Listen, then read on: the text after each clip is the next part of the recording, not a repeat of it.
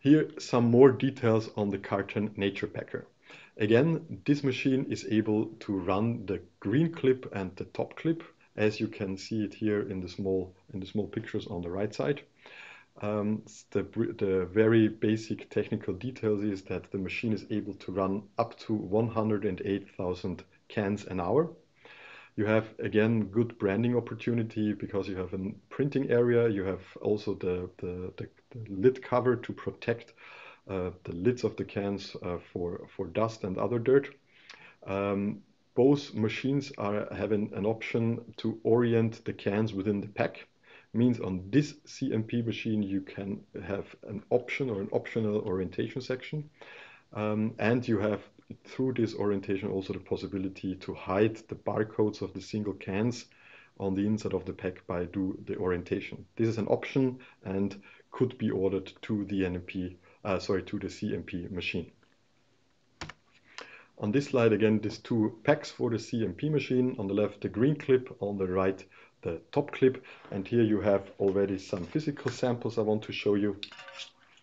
Here an example of the green clip where you clip the single cans directly into the flat blank, and you have some finger lifts or some holes to lift the pack on top of the carton.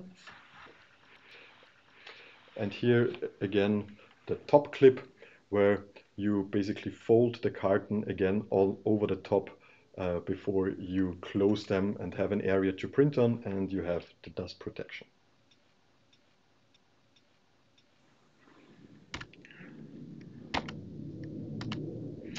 Here a brief overview about the machinery to this Carton Nature Packer. From the left to the right you have the infeed, 2 lines infeed into the machine, which gives you already the possible configurations. It's always a 2x, a 2x2, a 2x3, a 2x4 configuration. Then when you move into the machine, you have already the orientation section as an option. If you go for orientation, then this is the area where this module is allocated. Then the formation of the cans will be created. You have then a magazine for the carton, which is supplying the clips into the machine, and then you fold basically the machine over the top or over the cans, and then over the top in the next 2 sections. And at the end of the machine on the right side you have a divider and a turning section for the packs to leave the machine already in the correct configuration to move and use it later on in maybe a tray packer or a tray shrink packer or whatever tertiary packaging you have chosen. The next innovation I want to show you is our PaperPack. Again, here I can show you a physical sample of this PaperPack. You see that we are folding a standard piece of paper across the cans, and we are folding it at the small ends and glue them together to create a rigid and stable pack.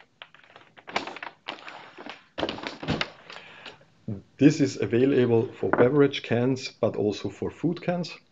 You see that we don't need any, or you can need recycled material to run this PaperPack onto the machine. There are 2 possible ways to create a pack, and this is shown on this slide here. You can run loose cans directly into the PaperPack by using a tray or a pad underneath to give it these loose products enough strength within the PaperPack. Or on the other hand, you can run multipacks into this PaperPack where you don't need any tray or any pad to create a stable pack. So loose cans are possible as well as multipacks in the PaperPack. Very quickly, one of the most important sections on this PaperPack machine is the splicing unit, where you can see that we are creating a mechanical splice from one paper roll to the next roll to ensure a continuous feed of packaging material into the machine. A brief overview about the technical limitations and possibilities on the PaperPack machine. Different can sizes are possible to run, different pack sizes from a 12 pack up to a 24 pack you can run on this machine. Again, you need minimum 70 gram per square meter paperboard or paper material. And you for sure need adhesive and glue to glue the small sides then onto the pack. And when you move then this pack onto the pallet, you only need interlayers, anti-slip layers to have then a direct palletization of these packs onto the pallet.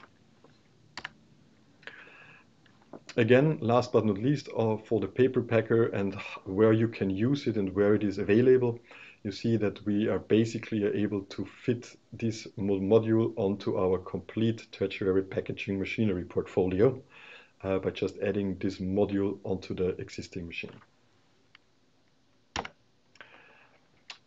Coming to the shrink film topic for my presentation today, this is a solution if you have already shrink packers installed in your portfolio and in your lines, where you don't want to have a big capex invest in the next years, but still want to be more sustainable. Then the right way to go for is using recycled film material. This could be 100% recycled film material, where the reduction when it comes to CO2 is round about at 65% CO2 emissions saved if you change from virgin shrink to 100% recycled shrink.